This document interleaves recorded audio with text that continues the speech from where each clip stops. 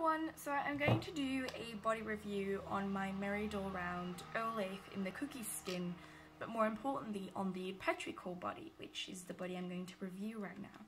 I won't go too much into depth, I just want to let you know what kind of are the pluses, what are the maybe a little bit of a downside.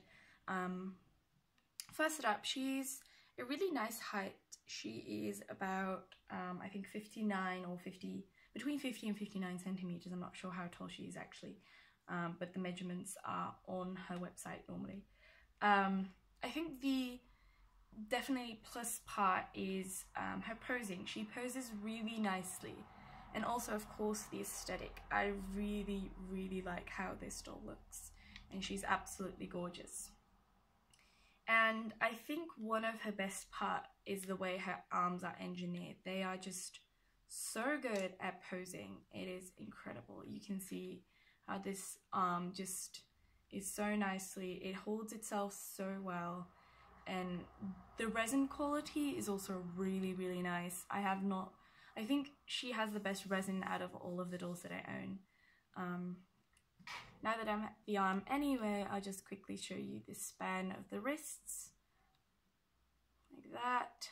It does go a little bit side to side, but not all that much. But honestly, how much do we go side to side with our wrists? Then I'll just first go up to her head, so she can bend it down like this, and bend it up, oops, sorry, like that. She can go side to side, just a smidge, but not a lot. It's just a little bit. Depending on how you put her, it's a little bit hard because it also wants to go as well. Like that. But she can go like nice in-betweens to actually shake her head in different ways. And it kind of showed off her her shoulders and her elbows already. She has a really nice torso joint, which really has great holding of her poses. She does snap back there, but usually she holds it really nicely. She can do a nice arch as well, and it's nicely fitted so she doesn't have that weird overlap that some dolls have. In the back you do have a little bit of a like stop thing like coming out, but you don't see any open gaps, which is really nice. Then her hips, they stay up okay, but they're really heavy legs, so you have to forgive her for that. She stands really well. I just stand her up here.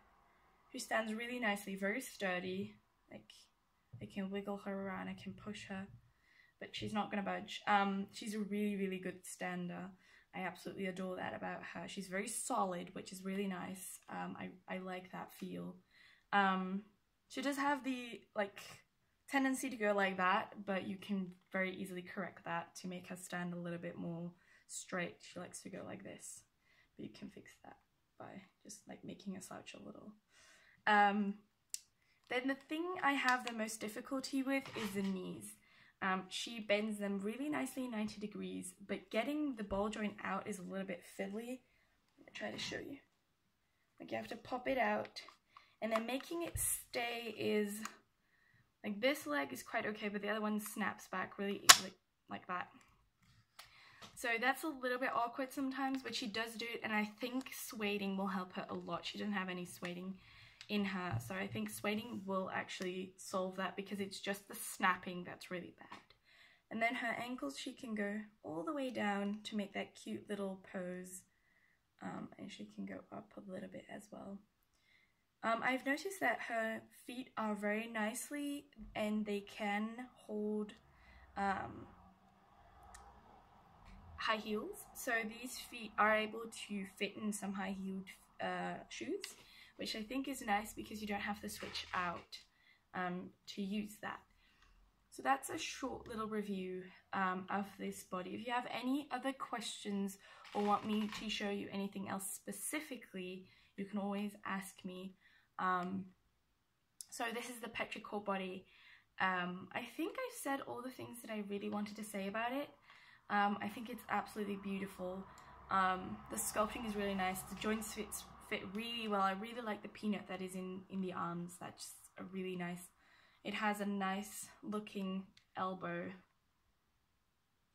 You can see it's a little bit gappy, but I don't mind that too much just because of how beautiful it makes all of the poses.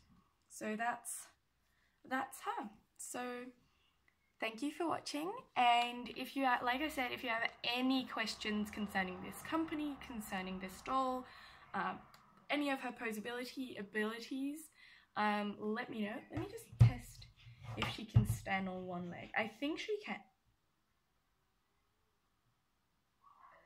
Oh, there we go.